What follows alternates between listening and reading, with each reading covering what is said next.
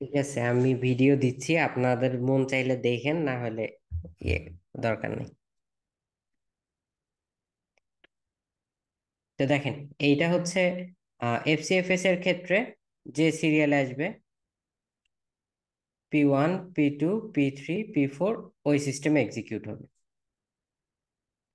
So বাস time গুলো এখানে দেয়া আছে। বাস টাইম আমি এখানে আলাদাভাবে লিখতেছি, 2 1 8 4 5। এটা হচ্ছে P1, এটা হচ্ছে P2, এটা হচ্ছে P3 P4 P5। So systematically 0 থেকে 2 P1, P2 হবে 2 + 1 3, P3 হবে 3 + 8 11, আর P4 হবে 11 + 4 15, আর P5 হবে 15 + 5 = 20।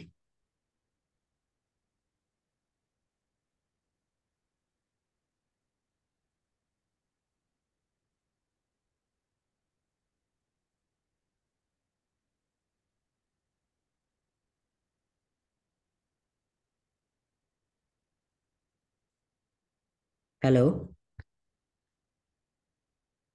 বললাম জি এই স্যার, চারটা ইয়েস বলুন। স্যার। বুঝতে শুনতেছি পারছেন? স্যার। জি স্যার, জি বুঝতে স্যার। পারছি। ওকে। সো জি স্যার। এরপরে দেখেন, এই কোশ্চেনের এ পার্টটা শেষ এফসিএফএস এর জন্য। এখন বি পার্টে কি বলছে? Turn around time. সি পার্টে বলছে ওয়েটিং টাইম। সো এইভাবে আমরা একটা টেবিল দেখাবো, যে এফসিএফএস। এরপরে যেটা আমরা করব, এখানে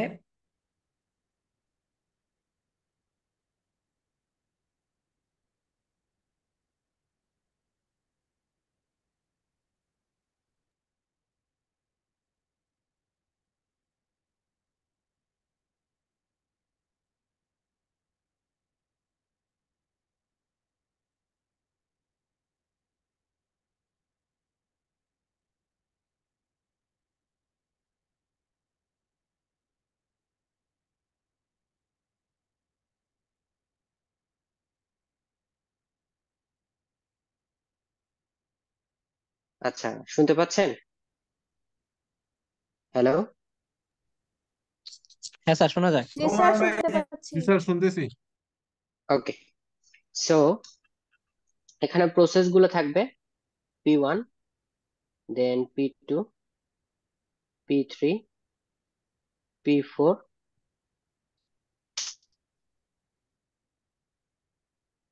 এন্ড হচ্ছে P5। আমি একটু স্লাইড করি।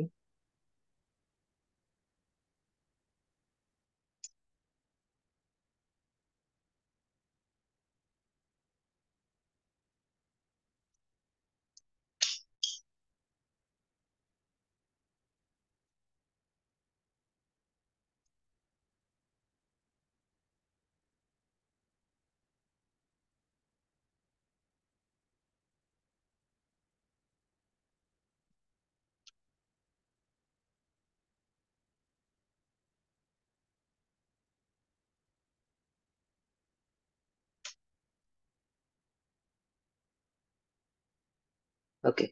So P1 P2 P3 P4 and P5। So দেখেন, আমি একটা শিখলেই সবগুলোই করতে পারবেন। প্রথমত, আমার প্রত্যেক প্রসেসের বাস টাইম এখানে লিখে ফেলি। বাস টাইম এর হচ্ছে আপনার 2, তারপরে 1, তারপরে 8, তারপরে হচ্ছে 4, তারপরে 5। এরপরে আমরা যে জিনিসটা দেখব সেটা হচ্ছে কমপ্লিশন টাইম, যে কখন প্রসেসটা এক্সিকিউশন শেষ।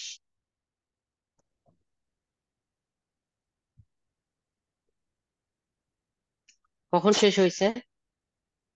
আপনার এই যে দেখেন, P1টা শেষ হয়েছে 2-এ,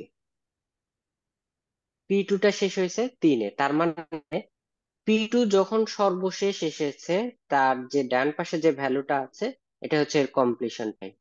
যেমন P3 এখানে আছে, এর ডান পাশে ভ্যালু হচ্ছে 11, তাহলে এটা হচ্ছে 3, এটা 11। তারপরে P4 এটা হচ্ছে 15, এই যে 15, এন্ড P5 20, এই যে 20। এখন আমার যেটা বের করতে হবে, turn around time. Turn around, তো টার্ন অ্যারাউন্ড টাইমটা আসলে বোঝায় যে সে টোটাল এক্সিকিউশনে কত টাইম গেছে। টোটাল এক্সিকিউশন মানে কি, সে কতক্ষণ ওয়েট করেছে কতক্ষণ, আবার তার বাস টাইম কতক্ষণ, দুইটাই থাকে।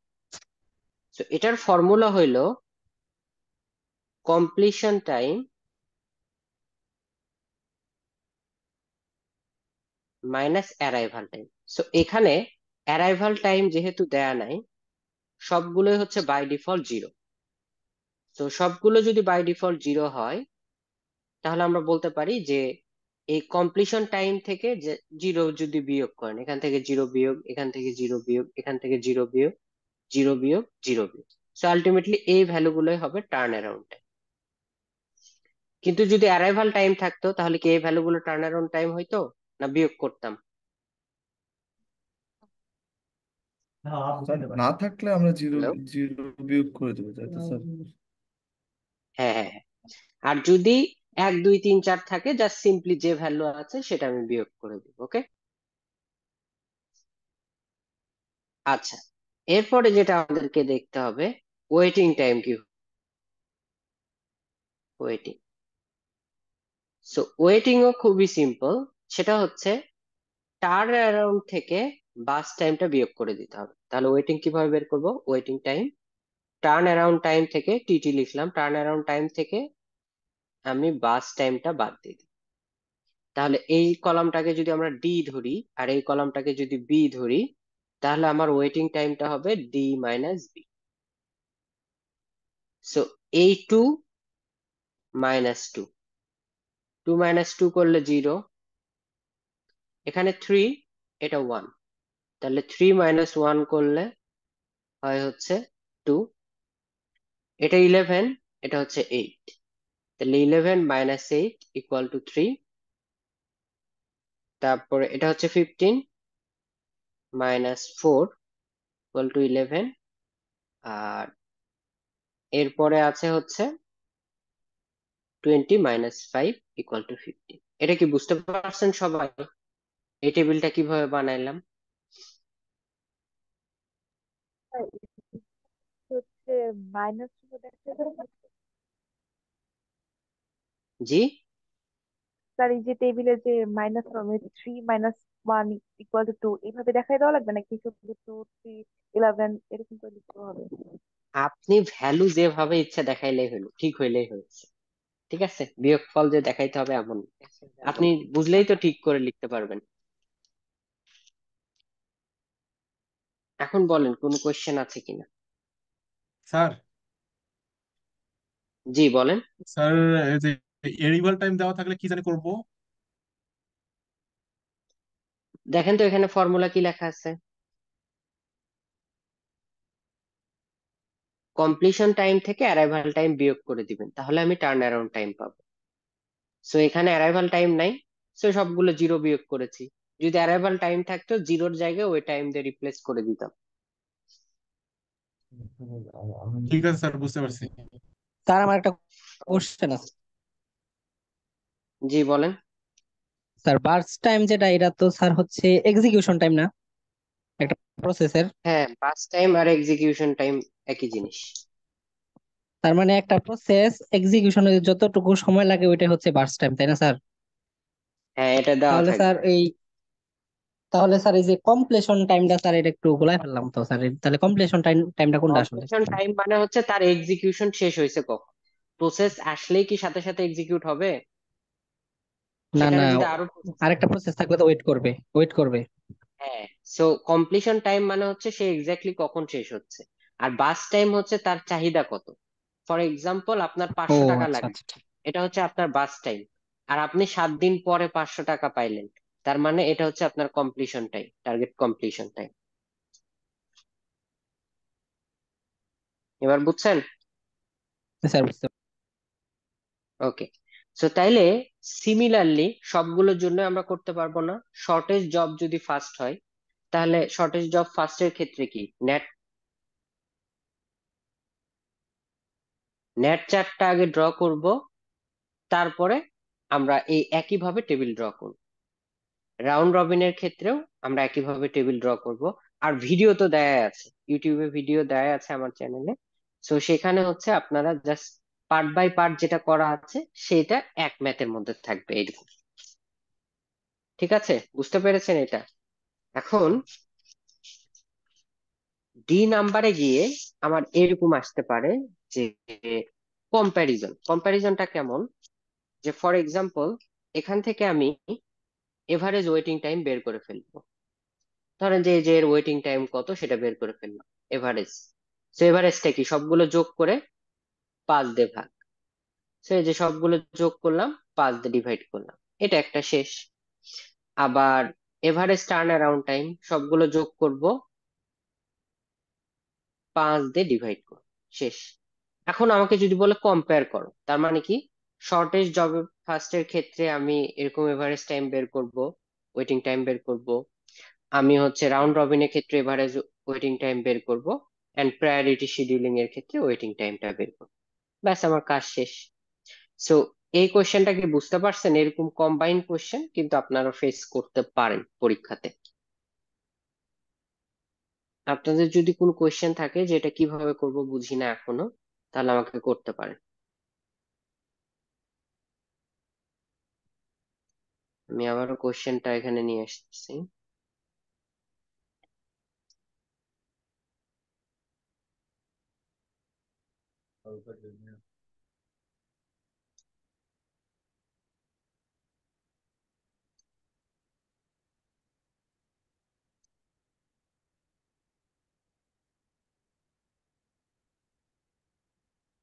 সো এইরকম। এখন দেখেন, বলেন এই কোশ্চেনে কোনোটা যদি আপনার সলভ করা প্রয়োজন মনে হয়, যে কোনোটা এখনো বুঝেন না, আমাকে বলতে পারেন। আর এই জায়গায় কোশ্চেনে একটা জিনিস খেয়াল করেন, আমি একটু এটা বলি, যে প্রায়োরিটি শিডিউলিং এর ক্ষেত্রে এই জায়গায় একটা কথা বলা আছে, দেখেন, যে এ লার্জার প্রায়োরিটি নাম্বার ইমপ্লাইজ এ হায়ার প্রায়োরিটি। তার মানে কি আমি যখন প্রায়োরিটি শিডিউলিং এখানে চিন্তা করব, তাহলে আমার যদি এরকম থাকে একটা প্রায়োরিটি 1, একটা প্রায়োরিটি 4, একটা প্রায়োরিটি 5, একটা প্রায়োরিটি 3, তাহলে কোনটার প্রায়োরিটি সবচেয়ে বেশি হবে? 5। Sir one. হ্যাঁ, এক্স্যাক্টলি 5। কারণ এখানে বলে দেওয়া আছে যে লার্জার সংখ্যার প্রায়োরিটি বেশি। সো কোশ্চেনে এটা একটু খেয়াল করবেন যে লার্জার সংখ্যা বলছে কিনা। যদি বলে, তাহলে আমাকে ওইভাবেই সলিউশনে যাইতে হবে। এটা কি বুঝতে পারছেন?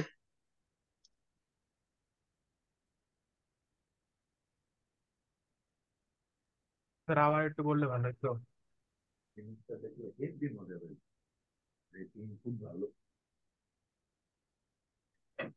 কে কথা বললেন? সো এটা দেখেন, কি বুঝেন না বলেন, কি স্যার বলবো আবার? লার্জার টাইমটা কি, ওটা মানে 5 কেন ধরবো, ওটা কি করলে? এই লাইনটা কি মিন করছে আপনি একটু এটা বাংলা বলতে পারবেন, যেটুকু রেড মার্ক করা? লার্জার বাংলাটা কি? Priority number impels a high priority. তার মানে কি? বড় নাম্বারটা বেশি প্রায়োরিটি পাবে। তো আমি এখানে এই জিনিসটা এক্সপ্লেন করেছি, যে যদি বড় নাম্বার বেশি প্রায়োরিটি পায়, তাহলে 5কে প্রায়োরিটি বেশি দিব। So এখন বুঝতে পেরেছেন?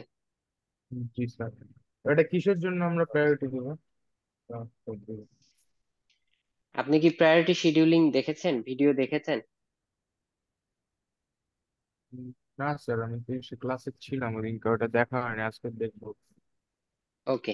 সো দেখার পরে আপনি কোশ্চেনটা করে, কারণ ওইখানে প্রায়োরিটি শিডিউলিং মানে কি, প্রায়োরিটির উপর বেস করে আমি প্রসেস গুলোকে সিপিইউটা দিব।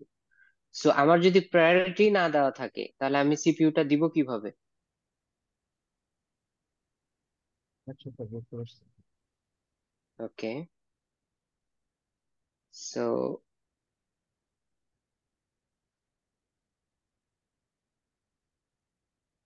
এরপরে আমরা আরেকটা ম্যাথে যেতে যাচ্ছি। আমি এটা একটু ক্লিয়ার করি।